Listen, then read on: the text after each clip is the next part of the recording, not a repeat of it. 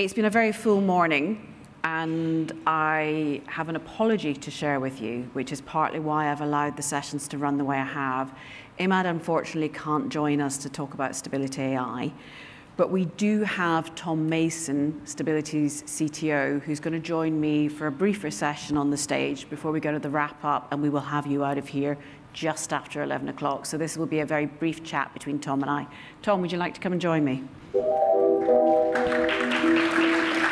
Thanks.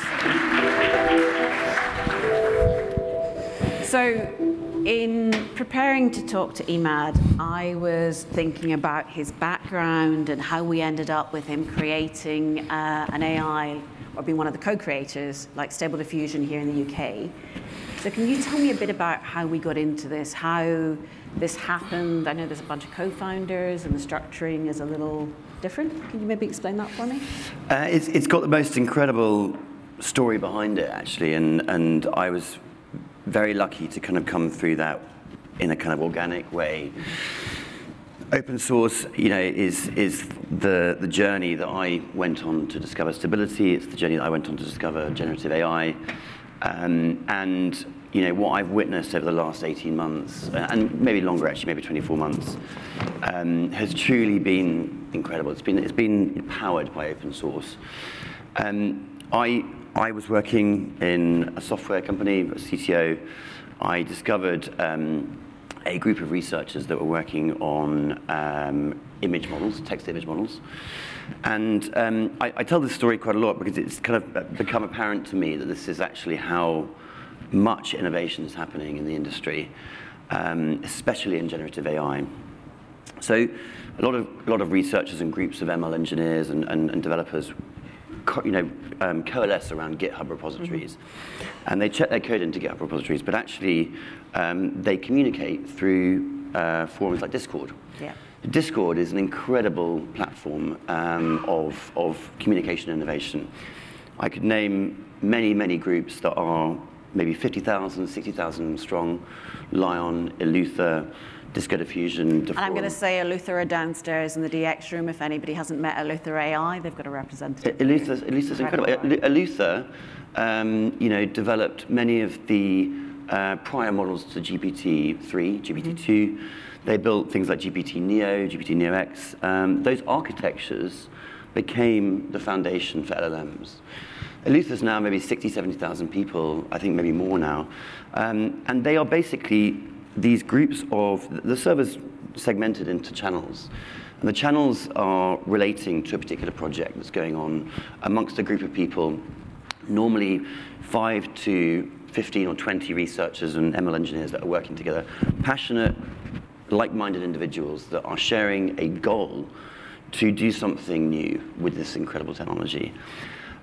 So they communicate on Discord because it has a voice chat system and they can talk to each other and they can work together in real time. And that is how I discovered generative AI. I discovered a group of researchers that were working on clip-guided diffusion, which became the foundation for latent diffusion, which became the foundation for stable diffusion. Right. And all of the original developers and researchers were there working together. And that group, who were they? So there was a group called CompViz, yeah. Based out of the University of Munich, University of Heidelberg, a bunch of other people that were working on tooling. Actually, interestingly, I think one of the last big models that OpenAI open sourced was Clip. And Clip basically is a model that captions images into text. And they released it in 2019. Data source unknown. No one knows to this day what data source it was used to create it. But it is still used to train image models all over the world, including ours. We actually sponsored Lion and other groups with compute. Lion has trained its own version of Clip called OpenClip. But the original Clip that OpenAI released enabled people to not caption images, but put it in reverse. And they used that to create the foundations of clip-guided diffusion, which became latent diffusion and stable diffusion, which became the image models that we know now. So image models, video models, these are all based on the seeds of innovation that happened in these open groups. ironically, OpenAI, you know, when they gave CLIP to that group, you know, contributed to that thing, and then they kind of closed themselves off, which was a great shame. But you know, that wave of innovation has continued, and it's incredible to witness firsthand. You know, I am absolutely convinced that this is the way that technology innovation should be done. I think it's something. And what do you mean by that? That open and collaborative? From every aspect that I think is probably being discussed today. I mean, this is what this conference is about, right? Yeah. It's about what happens when people come together to share, you know, a singular goal. You know, when you match research with, you know, engineering, with product, you get people together. And I can tell you absolutely 100% that every VC, every private equity company working in generative AI is looking at these forums. So I'm going to take you totally off piece, dear, and if you don't want to answer, it's fine. One of the things that I've seen that we're not great at in the UK is that stuff that you were talking about, that product development, and you know, you've built a UK company around this with stability. How are you managing that? Because that's tough, right? We're not good at that. Go to market. The most, well, I don't know about that. I mean, we've got an incredibly strong technology community. We hire many ML engineers and researchers in the UK, obviously abroad as well. But Europe is a strong. I mean, people think it's all in the Bay Area. Our best research teams are in Germany and, you know, other countries. What about the UK? Yeah, and the UK. And Germany's fine too. But if what's interesting right now is that, you know, we've had this this year of the emergence of the models, you know, which has been this kind of realization by the broader community that there is something happening here which is transformational in terms of neural networks. And there's been this influx of funding and this influx of interest. But this is the year of productization. So what is happening now is that people are looking at sector use cases. They're looking at how do we get value creation from these models and turn them into products. And stability, I mean, stability is about creating that foundation.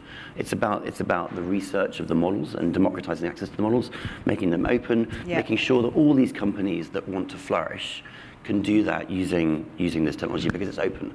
And the thing, the kind of the icing on the cake, or maybe something that helps the process of realization around why open source is so important, is that to make these models usable in industry, okay, you have to have control, you have to have flexibility of control of the models, you have to be able to build on top of them, and that's a lot more than just running them and inferencing them. So every big technology that I can think of that's being used to actually make these models usable in industry, fine-tuning, control nets, you know, retrieval augmented generation, all of these things have been developed by open source community members. Okay? It's incredible when you think about it.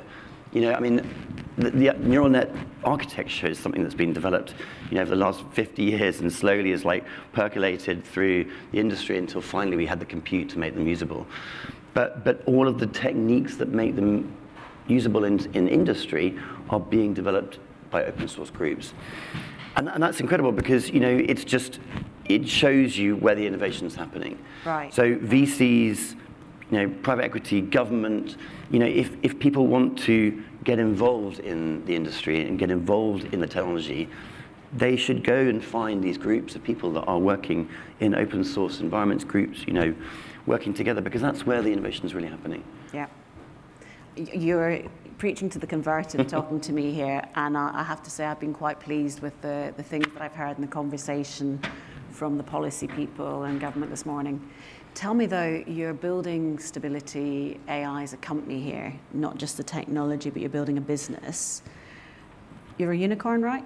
Am I right in saying that you're a unicorn? Yeah, I think yeah. By the definition, we raised a big amount in September 22. Yeah. And that's kind of fueled, you know, the continuation of the mission last year, which is basically to create a model in every modality and to make it open. So, you know, there are 6 modalities in generative AI: image, audio, video, language, 3D, and code. And maybe there'll be some other ones that emerge around neuroscience, which will be really interesting. But right now, those are the 6.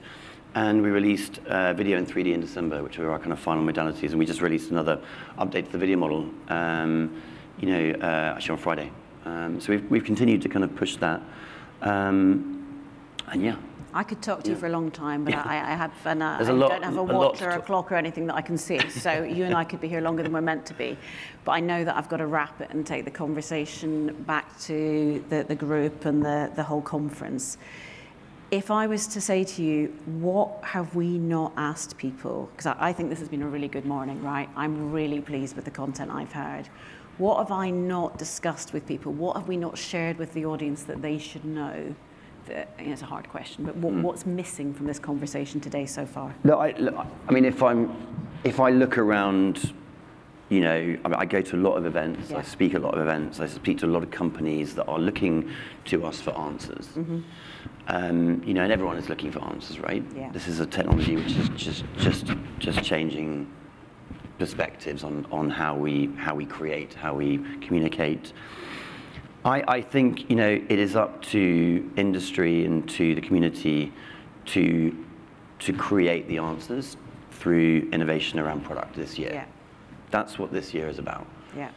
You know, we don't want AI to be a bubble. We want it to be the thing that all of us hope it can be, which is a transformational and augmenting technology that improves, you know, human creativity. It improves human lives. We all want that. But the reality is, for that to be done, we have to do it in a way that it creates value. Right. We have to do it in a way that it's safe, and all the things that we talked about. People need to trust it. You know, I mean, there's simple things like this concept of agency. You know, agency is the idea that you're in control, okay? And if control in a human user interface seeps away from you and it moves to the machine, people get incredibly uncomfortable. You know, so we need to design the interaction pathways with AI in a way that people are still in control, that they know they have agency over the AI. And this is all these like subtle things are important to designing successful products that work in the industry. So I hope that, you know, by the end of this year, that we have contributed to the success of AI, not to a situation where there's further, you know, concern or, you know, mistrust. And so, yeah, so I think it's about creating successful products. Yeah. I encourage anyone, you know, that wants to be part of that journey, just to get involved in the communities, you know, to get involved in these groups. I mean, you can literally go onto Discord, find a group, go to Lion or Eluther, and, you know, choose a channel that interests you. And there are ones, I mean, we came about through the coalescing of 6 or 7 of those groups. And I encourage everyone to go onto Discord and to interact with people in those spaces, because it's an incredible thing to be part of that journey. And I think I absolutely agree with this. So last year was very much a year of AI panic. And I think this year is going to be about pragmatism. Absolutely. And, you know, embedding everything that everyone was running around worrying about last year into practical, into products, into looking at how the regulation is really going to work. Absolutely. Tom, I really appreciate you stepping in last minute. No worries. Are you going to be around for the rest of the day? Yes. You are. So I will remind everybody that Eluther AI is in the DX room in the very back faraway corner opposite where you come in from the door, and Stability AI's table's next to that. So I'm sure Tom will be around there if you want to chat with him and ask more of the questions that I've not had time for. Tom, thank you for stepping in. Thank you. Thanks. Thank you.